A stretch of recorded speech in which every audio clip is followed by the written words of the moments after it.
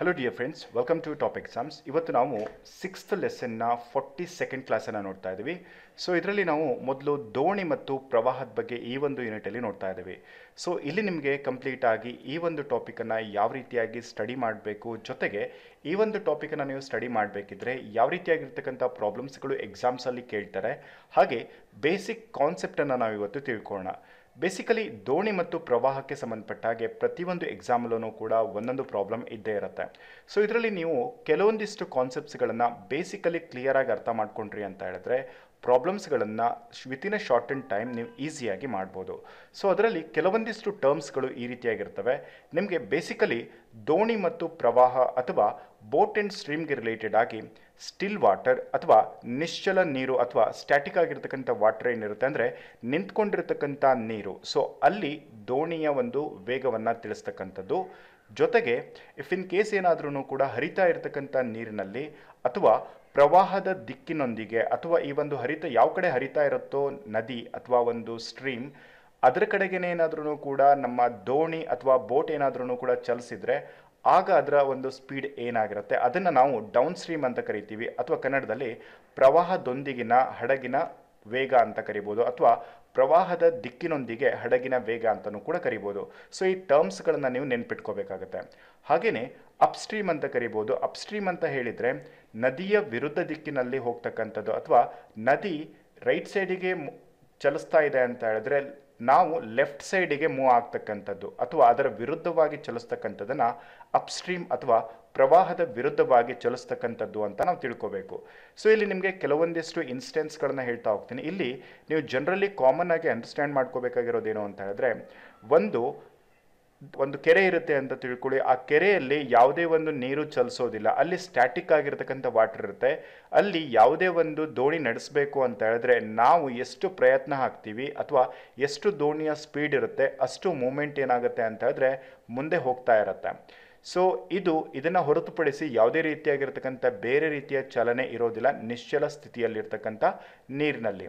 ಅದೇ ಏನಾದ್ರೂ ಕೂಡ ಡೌನ್ ಸ್ಟ್ರೀಮಲ್ಲಿ ಹೋಗ್ತಿರ್ತಕ್ಕಂಥ ಒಂದು ನದಿಯಲ್ಲಿ ಅಥವಾ ಸ್ಟ್ರೀಮಲ್ಲಿ ಏನಾದ್ರೂ ಕೂಡ ಜಸ್ಟ್ ನೀವೇನಾದ್ರೂ ಕೂಡ ವಸ್ತು ಹಾಕಿದ್ರೂ ಕೂಡ ಏನಾಗುತ್ತೆ ಅಂತ ಹೇಳಿದ್ರೆ ಅದು ನದಿ ಹರಿತಾ ಇರೋ ದಿಕ್ಕಿನ ಕಡೆಗೆ ಚಲಿಸ್ತಾ ಹೋಗುತ್ತೆ. ಅಂದರೆ ಅರ್ಥಾತ್ ಆ ನದಿ ಎಷ್ಟು ಸ್ಪೀಡ್ ಇರುತ್ತೋ ಅಷ್ಟು ವೇಗವಾಗಿ ನಾವು ಹಾಕಿರ್ತಕ್ಕಂಥ ವಸ್ತು ಏನಾಗಿರುತ್ತೆ ಮೂಮೆಂಟ್ ಆಗ್ತಾ ಇರುತ್ತೆ.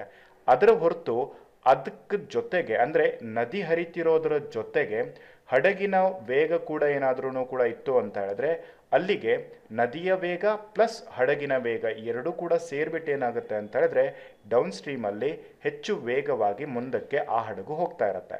ಹಾಗೆಯೇ ನೆಕ್ಸ್ಟ್ ಅಪ್ಸ್ಟ್ರೀಮಲ್ಲಿ ಏನಾಗುತ್ತೆ ಅಂತ ಹೇಳಿದ್ರೆ ನಮ್ಮ ಹಡಗು ಈ ರೀತಿ ಮುಂದಕ್ಕೆ ಹೋಗ್ತಾ ಇರುತ್ತೆ ಅಂತ ಹೇಳಿದ್ರೆ ಇದರ ವಿರುದ್ಧವಾಗಿ ಏನಾದ್ರೂ ಕೂಡ ನದಿ ಹರಿತಾ ಇರುತ್ತೆ ಅಂತ ಹೇಳಿದ್ರೆ ಈ ಸಂದರ್ಭದಲ್ಲಿ ನದಿ ಹರಿಯುವ ವಿರುದ್ಧ ದಿಕ್ಕಿನಲ್ಲಿ ಆಗಿರೋದ್ರಿಂದ ನದಿ ಹರಿತಾ ಇರತಕ್ಕಂಥ ಸ್ಪೀಡನ್ನು ನಾವು ಬ್ರೇಕಪ್ ಮಾಡಿ ನಾವು ನೆಕ್ಸ್ಟು ನಮ್ಮ ಸ್ಪೀಡ್ ಹೆಚ್ಚಿಗೆ ಇದ್ದರೆ ಮಾತ್ರ ನಾವು ಮುಂದೆ ಹೋಗೋದಕ್ಕೆ ಸಾಧ್ಯ.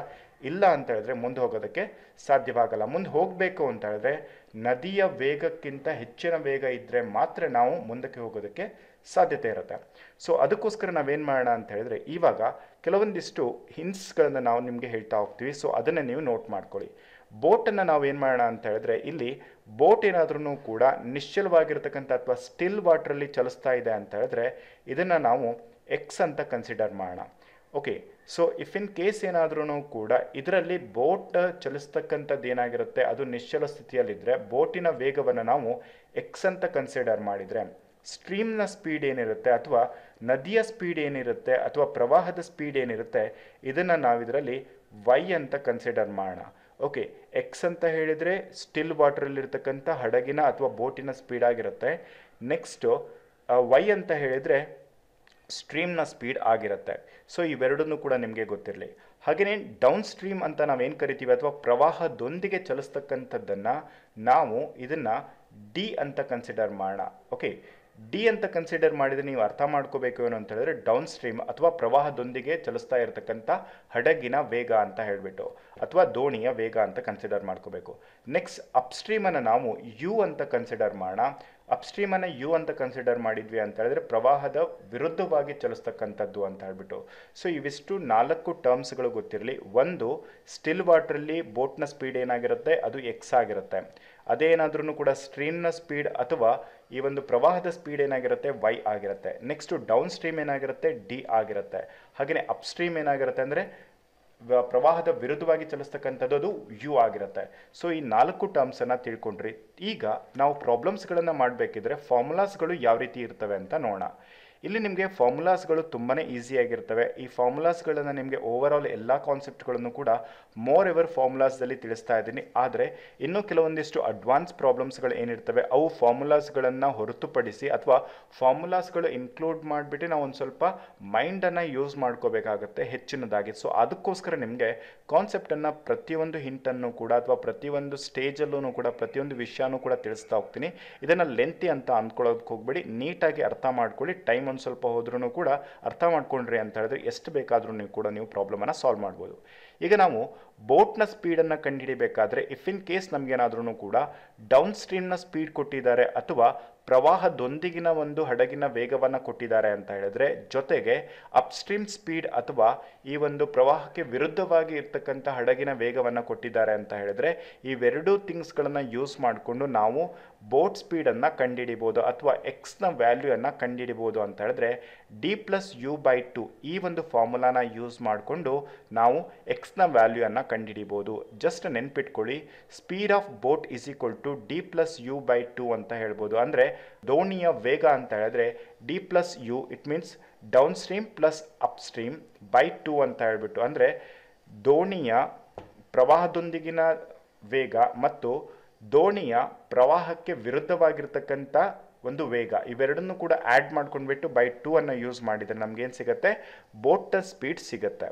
ಹಾಗೆಯೇ ಸ್ಟ್ರೀಮ್ನ ಸ್ಪೀಡ್ ಇಟ್ಸ್ ನಥಿಂಗ್ ಬಟ್ ಏನು ಅಂತ ಹೇಳಿದ್ರೆ ವೈಯನ್ನು ಕೂಡ ನಾವು ಡೌನ್ ಸ್ಟ್ರೀಮ್ ಮತ್ತು ಅಪ್ ಸ್ಟ್ರೀಮನ್ನು ಕೊಟ್ಟಾಗ ನಾವು ಕಂಡುಹಿಡಿಬೋದು. ಅಂದರೆ ಪ್ರವಾಹಕ್ಕೆ ವಿರುದ್ಧವಾಗಿ ಮತ್ತು ಪ್ರವಾಹದೊಂದಿಗೆ ಹರಿತಾ ಇರತಕ್ಕಂಥ ಈ ಒಂದು ಚಲಿಸ್ತಾ ಇರತಕ್ಕಂಥ ಬೋಟಿನ ಒಂದು ಸ್ಪೀಡನ್ನು ತಗೊಂಡು ನಾವು ಸ್ಟ್ರೀಮ್ನ ಸ್ಪೀಡನ್ನು ಕಂಡುಹಿಡಿಬೋದು.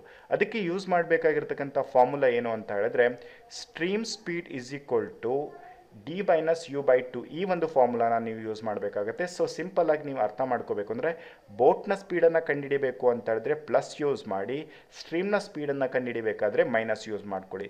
ಆಮೇಲೆ ಇದರ ಜೊತೆಗೆ ನೀವು ಎಲ್ಲೂ ಯಾವುದೇ ಒಂದು ಫಾರ್ಮುಲಾನ ಯೂಸ್ ಮಾಡ್ತಿದ್ದೀರಾ ಅಂತ ಹೇಳಿದಾಗ ಬೋಟ್ನ ಸ್ಪೀಡ್ ಅಂತ ತೊಗೊಂಡ್ರಿ ಅಂತ ಹೇಳಿದ್ರೆ ಎಲ್ಲ ಕಡೆನೂ ಕೂಡ ನಿಮಗೆ ಪ್ಲಸ್ ಬರುತ್ತೆ. ಹಾಗೆಯೇ ಸ್ಟ್ರೀಮ್ನ ಸ್ಪೀಡ್ ಅಂತ ತೊಗೊಂಡ್ರಿ ಅಂತ ಹೇಳಿದ್ರೆ ಅಥವಾ ವೈನ ವ್ಯಾಲ್ಯೂ ಕಂಡುಹಿಡಿಬೇಕು ಅಂತ ಹೇಳಿದ್ರೆ ಮೈನಸನ್ನು ಯೂಸ್ ಮಾಡ್ತೀವಿ. ಈ ಸೈನನ್ನು ನೀವು ನೆನ್ಪಿಟ್ಕೊಳ್ಳಿ. ಸ್ಟ್ರೀಮ್ನ speed it's nothing but minus ಅಂತ ಅರ್ಥ ಮಾಡ್ಕೋಬೇಕು. ನೆಕ್ಸ್ಟ್ ಈಗ ನಾವು ಇನ್ನೊಂದು ಫಾರ್ಮುಲಾನ ತಿಳ್ಕೊಳ್ಳೋಣ. ಅದು ಏನು ಅಂತ ಹೇಳಿದ್ರೆ ಡೌನ್ ಸ್ಟ್ರೀಮನ್ನು ಕಂಡುಹಿಡಿಬೇಕು. ಈಗ ನಿಮಗೆ ಏನು ಗೊತ್ತಾಗಿದೆ ಅಂತ ಹೇಳಿದ್ರೆ ಡೌನ್ ಸ್ಟ್ರೀಮ್ ಮತ್ತು ಅಪ್ ಸ್ಟ್ರೀಮನ್ನು ಕೊಟ್ಟಾಗ ಬೋಟ್ನ ಸ್ಪೀಡ್ ಕಂಡುಹಿಡಿಬೋದು ಮತ್ತು ಸ್ಟ್ರೀಮ್ನ ಸ್ಪೀಡನ್ನು ಕಂಡುಹಿಡಿಬೋದು. ಅದಕ್ಕೆ ಫಾರ್ಮುಲಾ ಕಲ್ತ್ರಿ. ಈಗ ನಾವು ದೋಣಿಯ ವೇಗ ಮತ್ತು ನದಿಯ ಅಥವಾ ಪ್ರವಾಹದ ವೇಗವನ್ನು ಕೊಟ್ಟಾಗ ನಾವು ಡೌನ್ ಸ್ಟ್ರೀಮ್ನ ಸ್ಪೀಡನ್ನು ಕಂಡುಹಿಡಿಬೋದು ಅಥವಾ ಪ್ರವಾಹದೊಂದಿಗಿನ ಹಡಗಿನ ವೇಗವನ್ನು ಕಂಡುಹಿಡಿಬೋದು ಅಥವಾ ದೋಣಿಯ ವೇಗವನ್ನು ಕಂಡುಹಿಡಿತಕ್ಕಂಥದ್ದು. ಹಾಗೆಯೇ ಅಪ್ಸ್ಟ್ರೀಮ್ ಸ್ಪೀಡ್ ಅಂತ ಹೇಳಿದ್ರೆ ಪ್ರವಾಹಕ್ಕೆ ವಿರುದ್ಧವಾಗಿ ದೋಣಿಯ ಒಂದು ವೇಗವನ್ನು ಕಂಡುಹಿಡಿತಕ್ಕಂಥದ್ದು. ಅದು ಕೂಡ ಬೋಟ್ನ ಸ್ಪೀಡನ್ನು ಕೊಟ್ಟಾಗ ಮತ್ತು ಸ್ಟ್ರೀಮ್ನ ಸ್ಪೀಡನ್ನು ಕೊಟ್ಟಾಗ ಇವೆರಡನ್ನೂ ಕೂಡ ನೀವು ನೆನ್ಪಿಟ್ಕೋಬೇಕಾಗತ್ತೆ. ಇದು ಬೇಸಿಕ್ ಕಾನ್ಸೆಪ್ಟ್ಸ್ಗಳು. ಈ ಬೇಸಿಕ್ ಕಾನ್ಸೆಪ್ಟ್ಸಲ್ಲೇ ನಿಮಗೆ ಮೋರ್ ಎವರ್ ಎಲ್ಲ ಪ್ರಾಬ್ಲಮ್ಸ್ಗಳು ಸೊಲ್ಯೂಷನ್ ಮಾಡೋದಕ್ಕೆ ತುಂಬ ಈಸಿ ಆಗುತ್ತೆ. ಅದಕ್ಕೋಸ್ಕರನೇ ಈ 4 ಥಿಂಗ್ಸ್ಗಳನ್ನು ನಿಮಗೆ ಮೇಜರ್ ಆಗಿ ಹೈಲೈಟ್ ಮಾಡಿ ತೋರಿಸ್ತಾ ಇರ್ತಕ್ಕಂಥದ್ದು. ಇಲ್ಲಿ ಡೌನ್ ಸ್ಟ್ರೀಮ್ ಸ್ಪೀಡ್ ಅಂತ ಹೇಳಿದ್ರೆ ಏನು ಅಂತ ಹೇಳಿದ್ರೆ x+y ಮಾಡಿದ್ರಿ ಅಂತ ಹೇಳಿದ್ರೆ ನಿಮಗೆ ಡೌನ್ ಸ್ಟ್ರೀಮ್ ಸ್ಪೀಡ್ ಸಿಗುತ್ತೆ. ಇಲ್ಲಿ x+y is equal to down stream speed ಅಥವಾ ಪ್ರವಾಹದೊಂದಿಗಿನ ಒಂದು ವೇಗವನ್ನು ದೋಣಿಯ ವೇಗವನ್ನು ಕಂಡುಹಿಡಿತಕ್ಕಂಥದ್ದು. ಅದೇ ಅಪ್ಸ್ಟ್ರೀಮ್ ಇತ್ತು ಅಂತ ಹೇಳಿದ್ರೆ x-y ಅನ್ನು ಯೂಸ್ ಮಾಡಿದರೆ ನಿಮಗೆ ಪ್ರವಾಹದಕ್ಕೆ ವಿರುದ್ಧವಾಗಿರ್ತಕ್ಕಂಥ ದೋಣಿಯ ವೇಗವನ್ನು ಕಂಡುಹಿಡಿತಕ್ಕಂಥದ್ದು. ನೀವು ಕಾಮನ್ ಆಗಿ ಅರ್ಥ ಮಾಡ್ಕೊಳ್ಳಿ, ಪ್ರವಾಹ ಹೀಗೆ ಬರ್ತಾ ಇದೆ ಅಂತ ಹೇಳಿದ್ರೆ ಪ್ರವಾಹ ಹೀಗೆ ಹರಿತಾ ಇರುತ್ತೆ ಅಂತ ಹೇಳಿದ್ರೆ ಇದು ದೋಣಿನೂ ಕೂಡ ಜೊತೆಗೇನೆ ಚಲಿಸ್ತಾ ಇದೆ ಅಂತ ಹೇಳಿದ್ರೆ ಅವಾಗ ಇದು ಇಲ್ಲಿ y ಅಂತ ಹೇಳಿದರೆ ಇಲ್ಲಿ ಪ್ರವಾಹ ಆಗಿರುತ್ತೆ, ಇದು x ಆಗಿರುತ್ತೆ. ಇವೆರಡನ್ನೂ ಕೂಡ ಜೊತೆಗೆ ಸೇರ್ಕೊಂಡು ಹೋಗೋದ್ರಿಂದ ಇದನ್ನು ನಾವು x+y ಅಂತ ಕರಿತೀವಿ. x+y is equal to down stream ಆಗಿರುತ್ತೆ. ಇಫ್ ಇನ್ ಕೇಸ್ ಏನಾದ್ರೂ ಕೂಡ ಪ್ರವಾಹ ಹೀಗೆ ಹರಿತಾ ಇರುತ್ತೆ, ಈ ಕಡೆ ಹರಿತಾ ಇರುತ್ತೆ ಅಂತ ತಿಳ್ಕೊಳ್ಳಿ. ಪ್ರವಾಹ ಈ ಕಡೆ ಹರಿತಾ ಇದ್ದು ದೋಣಿ ಈ ಕಡೆಯಿಂದ ಬರ್ತಾ ಇದೆ ಅಂತ ಹೇಳಿದ್ರೆ ಅವಾಗ ಏನಾಗುತ್ತೆ ಅಂತ ಹೇಳಿದ್ರೆ ಇದನ್ನು ಛೇದಿಸ್ಕೊಂಡು ಬರಬೇಕಾಗತ್ತೆ. ಇಲ್ಲಿ ಛೇದಿಸ್ಕೊಂಡು ಬರ್ತಾ ಇರತಕ್ಕಂಥದ್ದು ಹಡಗಿನ ವೇಗ ಅಥವಾ ದೋಣಿಯ ವೇಗ ಜಾಸ್ತಿ ಇದ್ದರೆ ಮಾತ್ರ ಆ ದೋಣಿ ಮುಂದಕ್ಕೆ ಚಲಿಸೋದಕ್ಕೆ ಸಾಧ್ಯವಾಗುತ್ತೆ. ಇಲ್ಲ ಅಂತ ಹೇಳಿದ್ರೆ ಅದು ಪ್ರವಾಹಕ್ಕೆ ಅದರ ಜೊತೆಗೇನೆ ಹಿಂದಕ್ಕೆ ದಬ್ಕೊತಾನೆ ಹೋಗ್ತಾ ಇರುತ್ತೆ. ಸೊ ಅದಕ್ಕೋಸ್ಕರ x-y is equal to you ಅಂತ ನಾವು ಕನ್ಸಿಡರ್ ಮಾಡಬಹುದು. ಸೊ ಐ ಹೋಪ್ ನಿಮಗೆ ಇವೆರಡು ಫಾರ್ಮುಲಾಸ್ಗಳು ಕಂಪ್ಲೀಟ್ ಆಗಿ ಗೊತ್ತಾಗಿದೆ. ಓವರ್ ಆಲ್ ಇವಾಗ ನೀವು ಕಲ್ತಿರ್ತಕ್ಕಂಥದ್ದು 4 ಫಾರ್ಮುಲಾಸ್ಗಳು. ಈ 4 ಫಾರ್ಮುಲಾಸ್ನ ಜೊತೆಗೆ ಇನ್ನು ನಿಮಗೆ ಉಳಿದಿರ್ತಕ್ಕಂಥ ಫಾರ್ಮುಲಾಸ್ಗಳನ್ನು ನಾನು ಹೇಳ್ತಾ ಹೋಗ್ತೀನಿ. ಇದರಲ್ಲಿ ನಿಮಗೆ ಯಾವುದೇ ರೀತಿಯಾಗಿರ್ತಕ್ಕಂಥ ಪ್ರಾಬ್ಲಮ್ಸ್ಗಳು ಇವುಗಳನ್ನು ಹೊರತುಪಡಿಸಿ ಬರೋದಿಲ್ಲ. ಅಂದರೆ ಈ ಎಲ್ಲ ಫಾರ್ಮುಲಾಸ್ಗಳನ್ನು ಕೂಡ ಅದಕ್ಕೋಸ್ಕರನೇ ನಿಮಗೆ ಕ್ರಿಯೇಟ್ ಮಾಡಿ ಯಾವ ಟೈಮಲ್ಲಿ ನಿಮಗೆ ಈ ಒಂದು ಬೋಟ್ನ ಸ್ಪೀಡನ್ನು ಕೇಳ್ತಾರೆ, ಆಮೇಲೆ ಸ್ಟ್ರೀಮ್ನ ಸ್ಪೀಡನ್ನು ಕೇಳ್ತಾರೆ, ಅದಕ್ಕೆ ಅನುಗುಣವಾಗಿ ನಾನು ನಿಮಗೆ ಈ ಫಾರ್ಮುಲಾಸ್ಗಳನ್ನ ರೆಡಿ ಮಾಡ್ತಾ ಇದ್ದೀನಿ.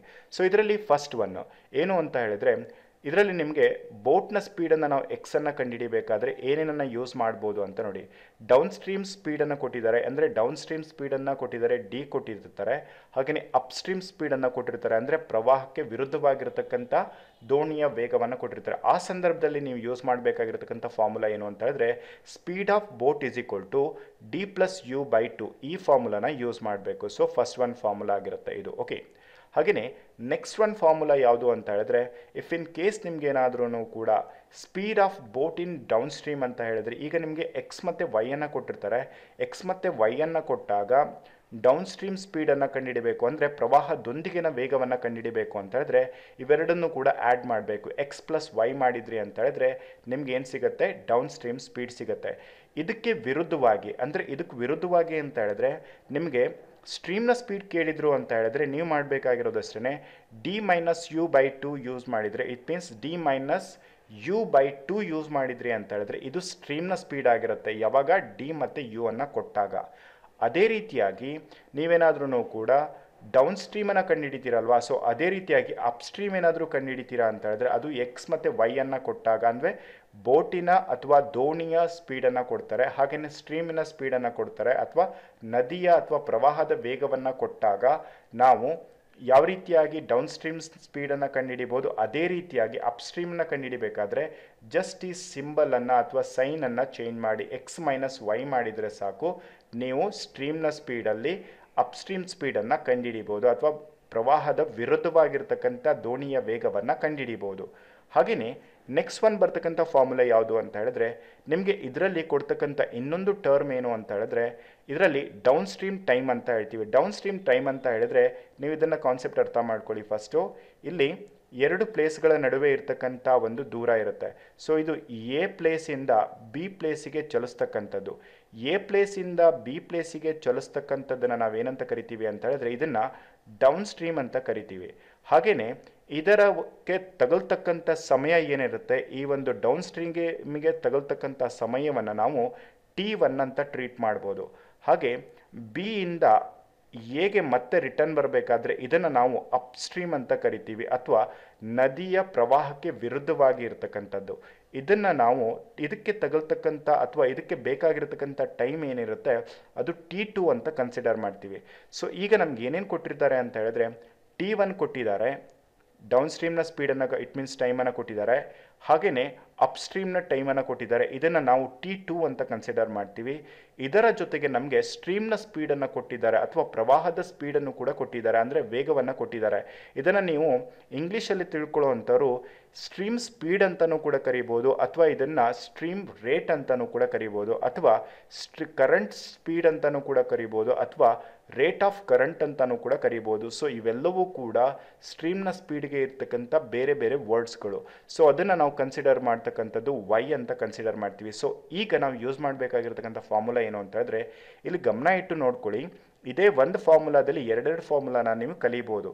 ಇಲ್ಲಿ ನಾವು ಕಂಡುಹಿಡಿತಾ ಇರೋದು ಎಕ್ಸ್ನ value, it's nothing but ಬೋಟ್ನ speed ಆಗಿದೆ ಅಥವಾ ದೋಣಿಯ ವೇಗವಾಗಿರೋದ್ರಿಂದ ನಾವು ಪ್ಲಸ್ಸನ್ನು ಮೇಲೆ ಯೂಸ್ ಮಾಡ್ತಾ ಇದ್ದೀವಿ. ನೆನ್ಪಿಟ್ಕೊಳ್ಳಿ, ಇಫ್ ಇನ್ ಕೇಸ್ ಏನಾದ್ರೂ ಕೂಡ ಸ್ಟ್ರೀಮ್ನ ಸ್ಪೀಡ್ ಏನಾದರೂ ಕಂಡುಹಿಡಿತಾ ಇದ್ವಿ ಅಂತ ಹೇಳಿದ್ರೆ ಇದೇ ಜಾಗದಲ್ಲಿ ನೀವು ಮೈನಸನ್ನು ಯೂಸ್ ಮಾಡ್ತೀರಾ. Okay, speed of boat is equal to it's nothing but X is equal to Y into T2 plus T1 by T2 minus T1 ಅನ್ನು ಯೂಸ್ ಮಾಡಬೇಕು. ಓಕೆ, ಸೊ ಐ ಹೋಪ್ ನಿಮಗೆ ಕ್ಲಿಯರ್ ಆಗಿದೆ ಅಂದ್ಕೊಳ್ತೀನಿ. X is equal to Y into T2 plus T1 by T2 minus T1 ಈ ಒಂದು ಫಾರ್ಮುಲಾನ ನೀವು use ಮಾಡ್ತೀರಾ. ಇದು ಯೂಸ್ ಮಾಡ್ತಕ್ಕಂಥದ್ದು ಡೌನ್ ಸ್ಟ್ರೀಮ್ ಟೈಮ್ ಮತ್ತು ಅಪ್ ಸ್ಟ್ರೀಮ್ ಟೈಮ್ನ ಇದರ ಜೊತೆಗೆ ನಿಮಗೆ ವೈನ ವ್ಯಾಲ್ಯೂವನ್ನು ಕೊಟ್ಟಾಗ. ಇಫ್ ಇನ್ ಕೇಸ್ ನಿಮ್ಗೇನಾದ್ರೂ ಕೂಡ ಬೋಟ್ನ ಸ್ಪೀಡ್ನ ಬದಲಾಗಿ ಸ್ಟ್ರೀಮ್ನ ಸ್ಪೀಡನ್ನು ಕೇಳ್ತಾರೆ ಅಂತ ಹೇಳಿದ್ರೆ ಇದೇ ಸೇಮ್ ವ್ಯಾಲ್ಯೂಯನ್ನು ಕೊಟ್ಟಿರ್ತಾರೆ, T1 ಕೊಟ್ಟಿರ್ತಾರೆ, T2 ಕೊಟ್ಟಿರ್ತಾರೆ. ಇದರ ಜಾಗದಲ್ಲಿ ವೈನ ಜಾಗದಲ್ಲಿ ಎಕ್ಸನ್ನು ಕೊಟ್ಟಿರ್ತಾರೆ. ಅವಾಗ ಇನ್ನೇನು ಮಾಡಬೇಕು ಅಂತ ಹೇಳಿದ್ರೆ ಇಲ್ಲಿ ವೈನ ಜಾಗದಲ್ಲಿ ಎಕ್ಸ್ ಅಂತ ಯೂಸ್ ಮಾಡಿ T2 minus T1 T2 plus T1 ಅಂತ ಯೂಸ್ ಮಾಡಿ. That's it. ಇಷ್ಟು ಮಾಡಿದರೆ ಸಾಕು, ನಿಮಗೆ ಈ ಫಾರ್ಮುಲಾನು ಕೂಡ ಚೇಂಜ್ ಆಗುತ್ತೆ. ನೆಕ್ಸ್ಟ್ ನಾವು ಯೂಸ್ ಮಾಡ್ತಾ ಇರ್ತಕ್ಕಂಥ ಫಾರ್ಮುಲಾ ಯಾವುದು ಅಂತ ಹೇಳಿದ್ರೆ, ಇಫ್ ಇನ್ ಕೇಸ್ ನಿಮ್ಗೆ ಏನಾದ್ರೂ ಕೂಡ ಪ್ರಾಬ್ಲಮಲ್ಲಿ ಸ್ಪೀಡ್ ಆಫ್ ಸ್ಟ್ರೀಮನ್ನು ಕೊಟ್ಟರು ಅಂತ ತಿಳ್ಕೊಳ್ಳಿ. ಸ್ಪೀಡ್ ಆಫ್ ಸ್ಟ್ರೀಮನ್ನು ಕೊಟ್ಬಿಟ್ಟು ಡಿಸ್ಟೆನ್ಸನ್ನು ಕೊಡ್ತಾರೆ. ಅಂದರೆ ಇಲ್ಲಿ ಹರಿತಾ ಇರತಕ್ಕಂಥ ನದಿಯ ವೇಗವನ್ನು ಅಥವಾ ಪ್ರವಾಹದ ವೇಗವನ್ನು ಕೊಡ್ತಾರೆ. ಸೊ ಈ ಸಂದರ್ಭದಲ್ಲಿ ಇದರ ಒಂದು ಡಿಸ್ಟೆನ್ಸನ್ನು ಕೂಡ ಕೊಡ್ತಾರೆ. ಇಲ್ಲಿಂದ ಅಂದರೆ ಎ ಪ್ಲೇಸಿಂದ ಬಿ ಪ್ಲೇಸಿಗೆ ಇರ್ತಕ್ಕಂಥ, ಎ ಪ್ಲೇಸಿಂದ ಬಿ ಪ್ಲೇಸಿಗೆ ಇರ್ತಕ್ಕಂಥ ಡಿಸ್ಟೆನ್ಸನ್ನು ಕೊಡ್ತಾರೆ.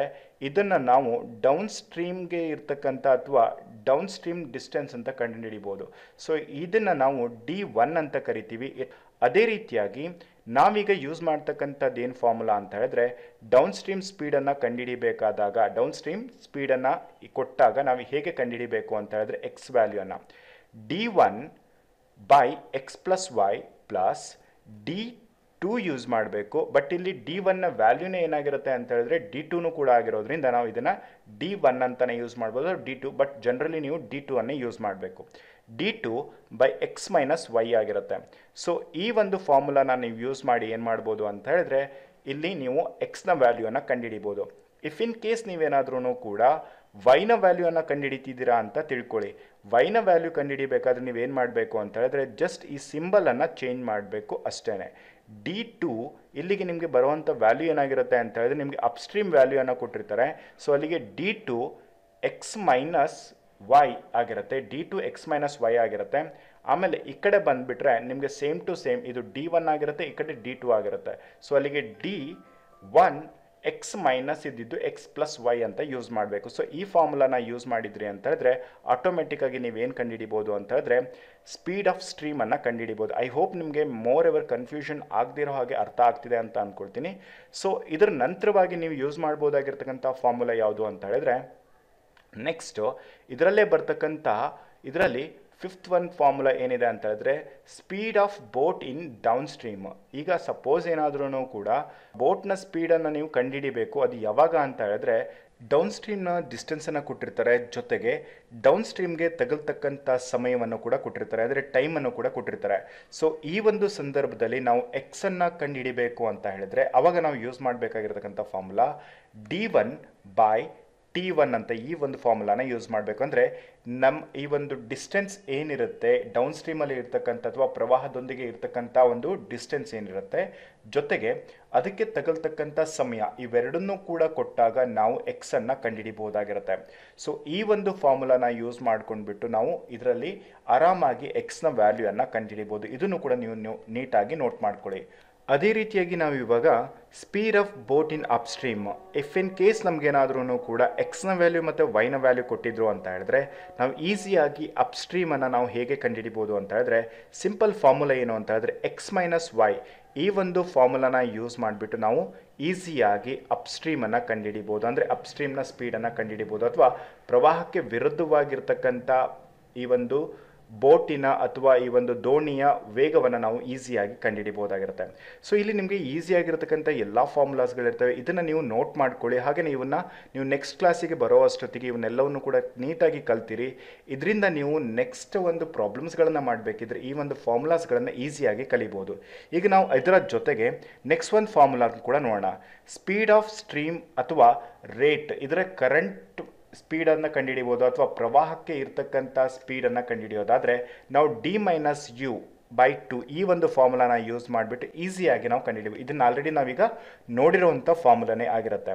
ಇದರ ಜೊತೆಗೆ ಈಗ ನಾವು speed of boat in up stream ಅಂತ ಹೇಳಿದರೆ ಈಗ ಆಲ್ರೆಡಿ ನಾವು ಮೇಲ್ಗಡೆ ಬೋಟ್ನ ಸ್ಪೀಡನ್ನು ಹೇಗೆ ಕಂಡುಹಿಡಿದಿದ್ದೀವಿ ಅದೇ ರೀತಿಯಾಗಿ ಅಪ್ಸ್ಟ್ರೀಮಲ್ಲಿದ್ದಾಗ ಎಕ್ಸ್ನ ವ್ಯಾಲ್ಯೂಯನ್ನು ಹೇಗೆ ಕಂಡುಹಿಡಿಬೇಕು ಅಂತ ಹೇಳ್ಬಿಟ್ಟು ಅಪ್ಸ್ಟ್ರೀಮ್ ಅಂತ ಹೇಳಿದರೆ ಇದಕ್ಕೆ ಬರ್ತಕ್ಕಂಥ ಡಿಸ್ಟೆನ್ಸ್ ಏನಿರುತ್ತೆ ಅಂದರೆ ಎ ಇಂದ ಬಿಗೆ ಬರ್ತಕ್ಕಂಥದ್ದು.